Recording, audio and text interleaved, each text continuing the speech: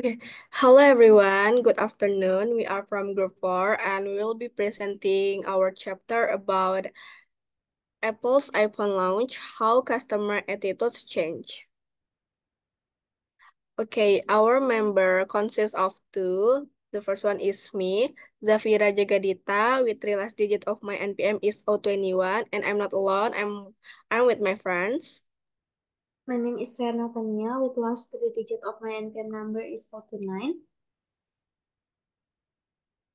So I want to explain attitude formation. What is attitude formation? So formation is refers to the process by which consumers develop their attitudes or opinions toward products, brands, services, or other entities. Consumer attitudes influence product adoption. So marketers analyze attitudes to refine strategies. Attitude form through exposure to stimuli they influence but don't always align with behavior. Okay, so the next is about three component attitude model.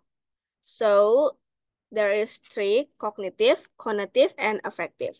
The first one is cognitive. Cognitive is a knowledge and perception of product or brand features and expressed as a belief about a brand. So cognitive is the first component of the three component model of attitudes. It represents the person's knowledge and perception of the feature of the attitude object, which collectively are the belief that the object possesses or does not possess specific attributes. So the next is affective. Affective is emotion and feelings about a product or brand expressed as a favorable or unfavorable attitude toward a brand.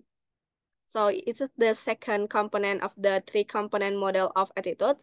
It represents the person emotion and feelings regarding the attitude object, which are considered evaluation because they capture the person's overall assessment of the attitude object, like to extent to which the individual rates the attitude object as a favorable or unfavorable, good or bad. And then the last one is connotative. Connotative is a action or behavior toward a product or brand and expressed as a intention to purchase a brand.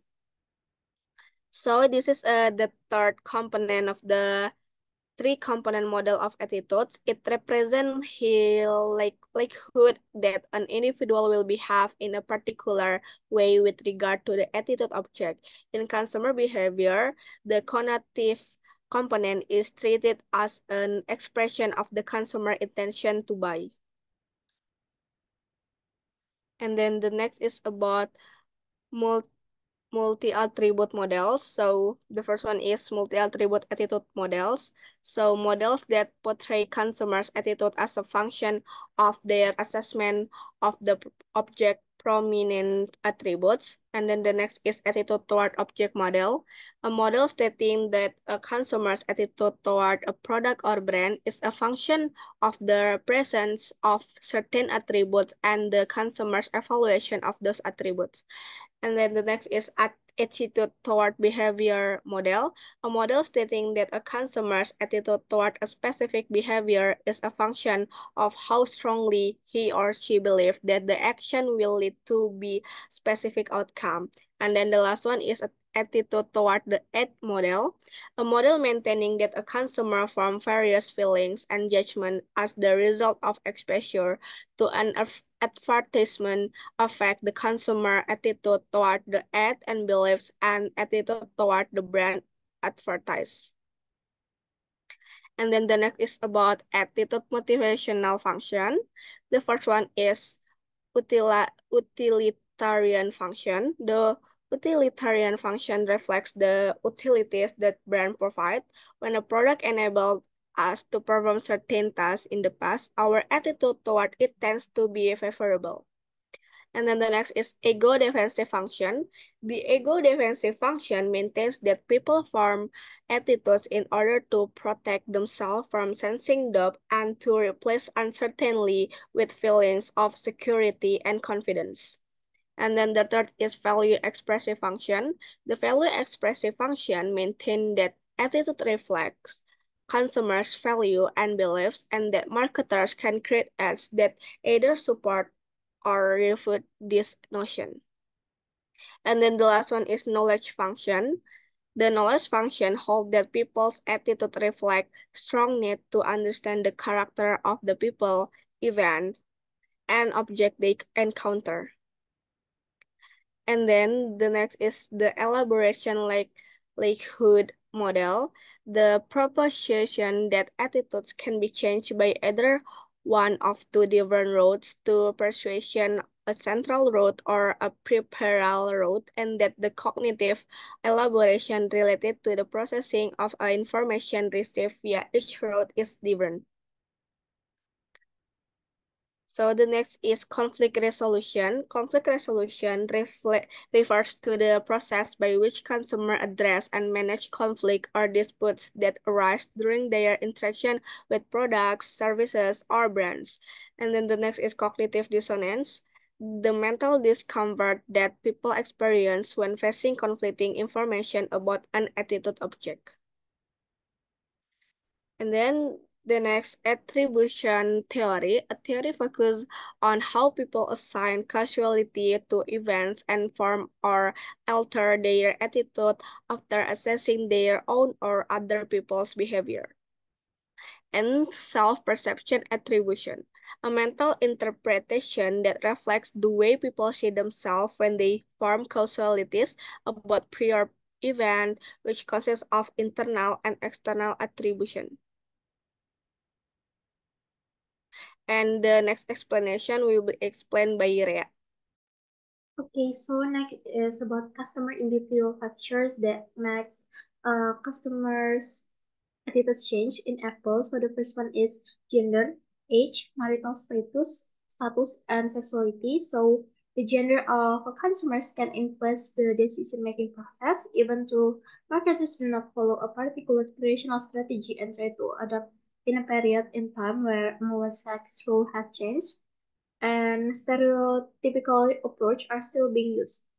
This same approach applies to men as well, men being perceived as too aggressive and muscular, enjoying manly activities and buying manly products, but based on Solomon 2002, there is a noticeable shift towards men being more compassionate and friendly, enjoying their friendship with other men.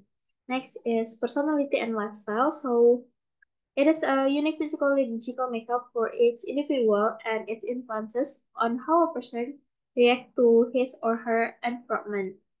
And every individual is different with a different personality, but the personality cannot be considered stable since it changes with age, social status, life experience, success, failures, and other life events. Next is income. So the level of income determines up to a certain level of types of products and services an individual will buy.